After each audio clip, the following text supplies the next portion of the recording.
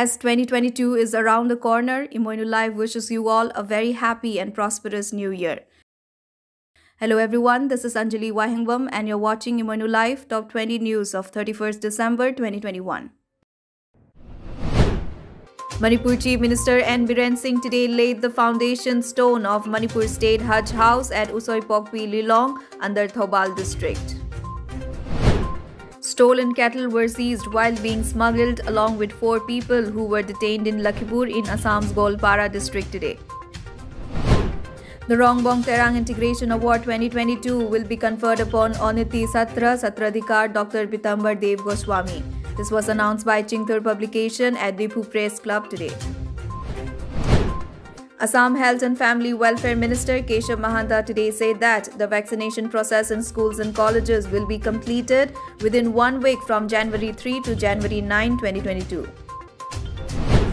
Sikkim Pradesh Congress Committee Chairman Gopal Chhetri on Thursday advised Chief Minister P.S. Gole to remain alert from alliance partner BJP instead of accusing former Chief Minister Pawan Chamling of trying to topple the Sikkim government.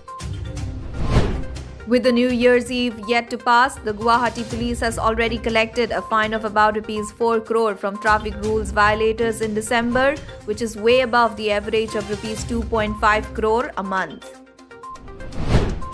Mizoram Health Minister Dr. R. Lalthangleana on Thursday inaugurated a makeshift RT-PCR laboratory at an old tourist lodge building in South Mizoram's Lunglei town to cater to the need of 4 southern districts. An incident of firing was reported from the Dihing Patkai National Park in Assam today. The firing was reportedly between Forest Department officials and a group of illegal timber smugglers. Centre has released an amount of ₹51.53 crore to Assam that got hit by floods and landslides earlier this year.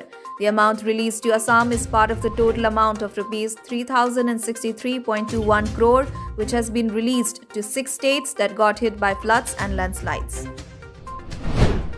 Assam government has announced that a COVID-19 vaccination drive for students aged between 15 to 18 years will start from January 3, 2022. Vishwanath District Administration of Assam has come up with 2 helpline numbers to deal with the problem of drink and drive on New Year. The district police said the objective was to prevent accidents caused by drunken boozers. India on Thursday rejected China renaming some places in Arunachal Pradesh and asserted that the state has always been and will always be an integral part of India, as assigning invented names does not alter this fact. India reported its second Omicron death from Udaipur in Rajasthan today. The 73-year-old was also suffering from hypertension and diabetes. The man had tested negative for COVID-19 on December 21, but 4 days later, he contracted the new variant of the virus. COVID vaccination among children in the national capital will roll out at the centers where Covaxin is under supply. The vaccination drive will take place at dedicated COVID vaccination centers where Covaxin is being used for inoculation. Amid demands from a section of industry and several states, the GST Council today decided to defer an increase in GST on textiles from 5% to 12%. The 46th meeting of the Goods and Services Tax Council is being held in the national capital under the chairmanship of Union Finance Minister Nirmala Sitharaman. The year 2021 saw India taking a lead in providing medical aid to a large part of the COVID-ravaged world, even as it continued to explore ways to deal with aggressive big neighbor China and was forced to reshape policy towards Afghanistan following the Taliban takeover.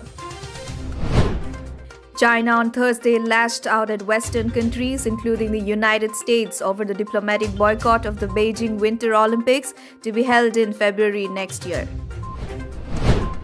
Manipur men's team won the 13th Seniors National Futsal Championship 2021 at Ahmedabad, Gujarat, held from 28 to 30 December 2021.